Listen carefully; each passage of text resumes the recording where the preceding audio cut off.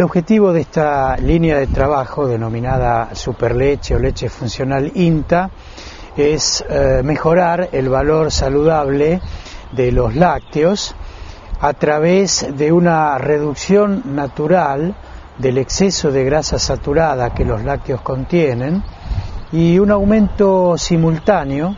en la concentración de ácidos grasos que tienen promisorias propiedades antitumorales.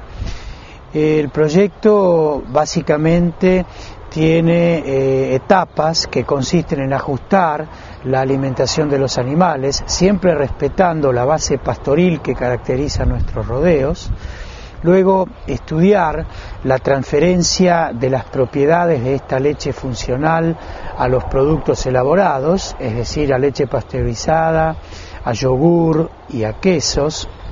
En tercer término, el objetivo fue demostrar que las características sensoriales de los quesos elaborados con estas leches especiales, con estas leches funcionales, son muy buenas, son excelentes, son de gran aceptabilidad por parte de los consumidores.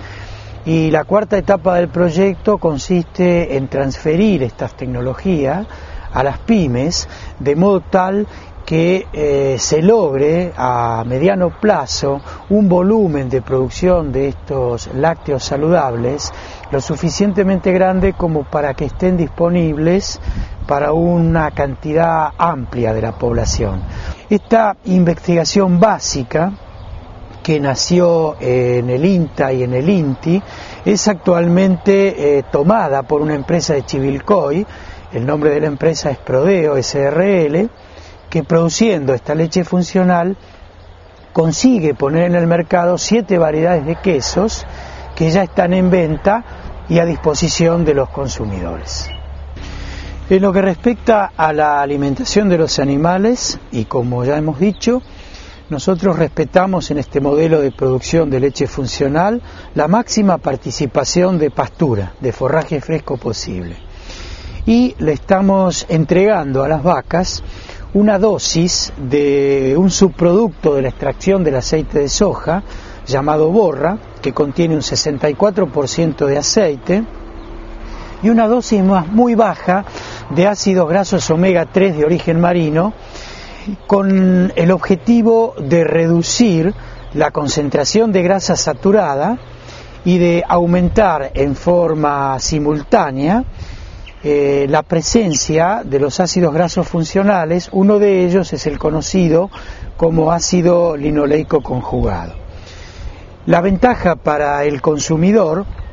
es, por un lado, reducir justamente todo exceso de consumo de grasa saturada, que es contraindicada desde el punto de vista de salud cardiovascular,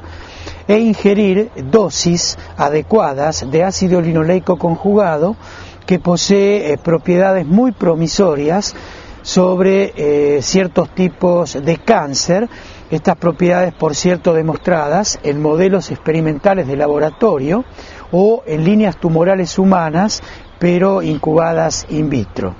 Con esa leche funcional se elaboran los quesos y nosotros hemos calculado y hemos publicado que con 90 gramos por día de consumo de queso sardo, o 140 gramos por día de consumo de queso tivo, o 90 gramos por día de consumo de queso por salud, un consumidor que ingiere estos quesos alcanzaría la ingestión de unos 800 miligramos de ácido linoleico conjugado, que es la dosis mínima a la cual habría efectos promisorios sobre la prevención de enfermedades degenerativas. Esas serían las ventajas para un consumidor, es decir, podría ingerir un queso sin la peligrosidad que implica tener una sobredosis de grasa saturada.